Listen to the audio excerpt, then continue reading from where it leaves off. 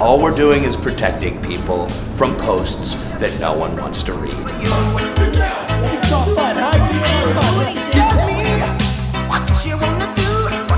We see this sort of thing a lot. You know, a kid, he's sitting at home, he's alone, and he's like, you know what? I'm gonna share a little joke with the world on Twitter. That's where we come in.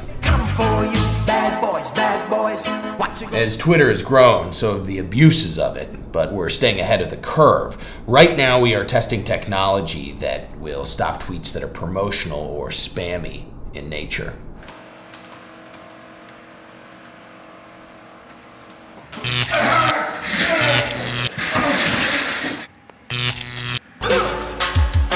Today we're doing patrols, stomping out people who use Twitter at inappropriate times. Rodriguez is an undercover specialist, so we're in good hands. Florence over Rome to study abroad because they have better museums.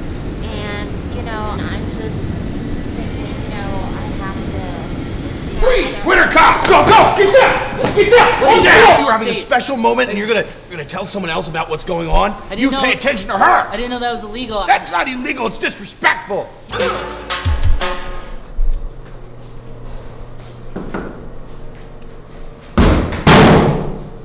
Clear. Sir, you know, a lot of people use bathrooms nowadays to tweet. You're not doing that, are you? You got an iPhone there, sir. Turn it around, sir.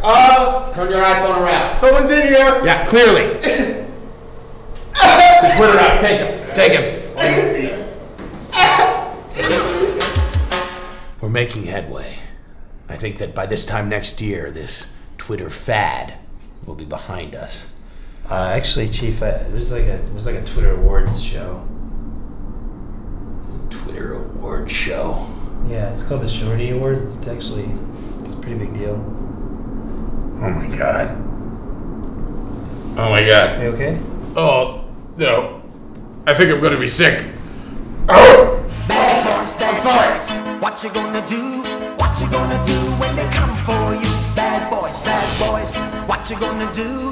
What you gonna do when they come for you?